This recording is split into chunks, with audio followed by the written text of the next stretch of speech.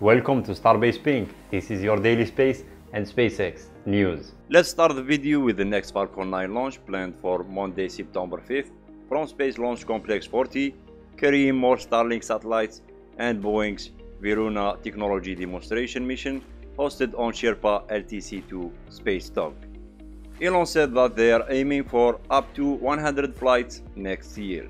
And NASA awarded 5 additional missions to SpaceX for crew transportation service to the International Space Station, which brings the total number of crewed Dragon flights for NASA up to 14 to allow access to the space station until 2030. It's about $288 million for every crewed Dragon mission.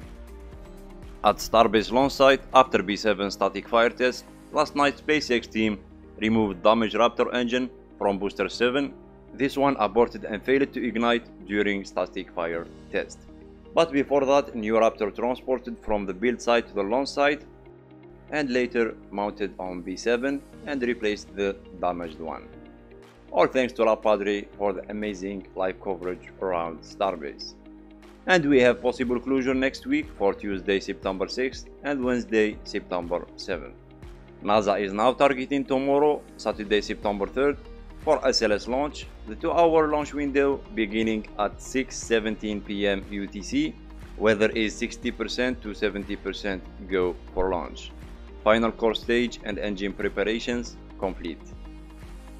And we have successful spacewalk by Shenzhou 14 astronauts, Shandong and Liu Yang. It was the first spacewalk from the Wantian laboratory model.